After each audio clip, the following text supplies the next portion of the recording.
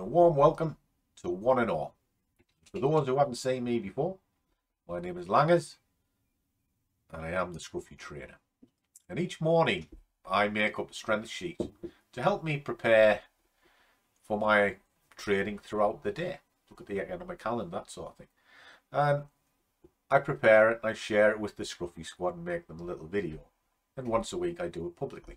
Today, just to kind of give you a gauge of what I get up to and maybe inspire your own trading into doing that little bit of homework. So where does it all start? Well, for me it starts in the kitchen, because I have to have a coffee, because we all know Scruffy likes a coffee. He does this morning because I'm knackered, but still got the battle on, and here we go. So the day today is the 10th of March, and the first thing that I ever do on a morning, just while getting the old grey matter lubricated, is read the economic news.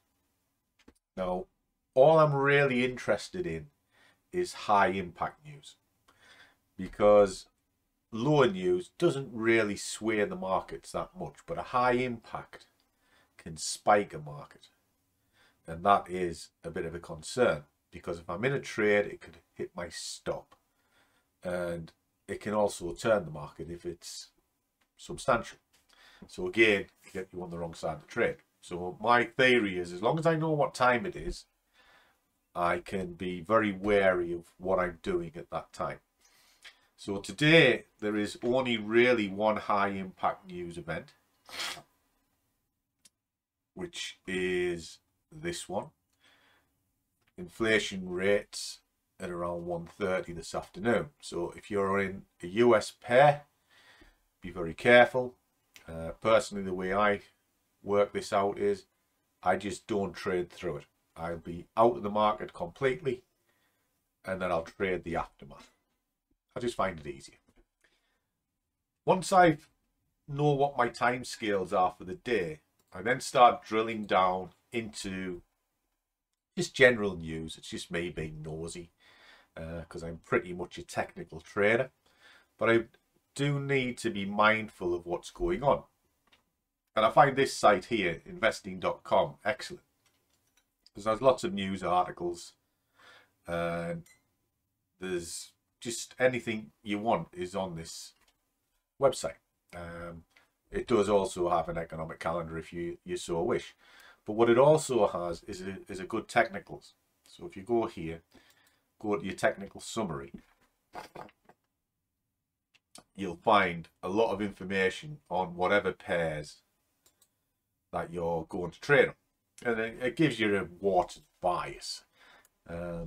It's okay, it's not particularly great, which is why I work it out myself, but it does give you a little bit of a foundation if you can't work it out yourself, which kind of leads you on to FinViz, because FinViz is another website that has a strength block on it that is quite good.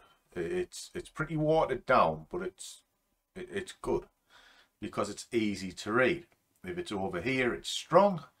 If it's over here, it's weak. So this is telling you that the dollar and the pound are incredibly strong, and then going down over, you've got the yen through to the CAD, which is pretty weak. So it's giving you a bit of a bias, right? But when you're looking at strengths, don't take it as direction. It's only movement. Because when something gets too strong, it can be perceived as too expensive, so it'll be sold. And likewise, if it's very weak, it can be perceived as good value, and it'll be bought. So don't take the extremes as direction. Okay. So once I've been through all of this, I create this. This is a spreadsheet that I use with my own maths, and I work it out over a couple of days. So it's slightly different to what you've seen on FinViz, because FinViz is a snapshot of the here and now based on the last 24 hours. I work this out over a number of days, kind of to smooth it out, if you like. And what it does is it helps me filter what it is I'm going to look at. So the first part that I'm looking at is up here. Okay, so I want to see what the strength is over the last few days. And it's got the pound as the strongest, which it has been gathering pace. The dollar is still staying strong all the way down to the yen, which is incredibly weak. But once I've had a good look through this, the part that interests me probably the most is this one here, the rate of change of strength, because that's telling me the movers and the shakers in real time, and it paints a different story. Because if I was just going to be using the strength as you would have seen on FinViz, you would just automatically think it's the pound because it's at the top. However, the rate of change shows that the pound is losing ground and the dollar is gaining ground. So it's different to what's up here. But also the yen is starting to change, which kind of backs up a little bit like what I was saying. If it's perceived to be weak, people will then start to buy it, which will start by nature its movement. And that's what I'm looking for. It then filters out the markets even further because I'm looking for big gulfs, and those big gulfs or difference between the highest and the lowest tell me the movement. And it filters it all down for me. So now I've got it down to 3 markets that I'm interested in. And then I can look at my heat map. My heat map will tell me whether I'm going to day trade it or swing trade it. Simple, simple stuff. And once I've collated all of this data, I can then have a look. So in this case, sort of interested in US yen, pound yen. I can then just very easily pop onto my charts. I have all of my charts laid out the same way. I always look at these 8 basket of stocks. The one that you can't quite see properly up in this corner is oil. I pre-mark all the levels in so I can immediately identify what I'm going to trade at a glance, because this 8 will move every day regardless of what's on that sheet. And I'm ready to rock. And it's nice and simple. So the one that you've just been looking at, you've got cable here, which is always bouncing off a level. You have euro dollar again moving down to this level, so these can be nice contenders for the next couple of hours.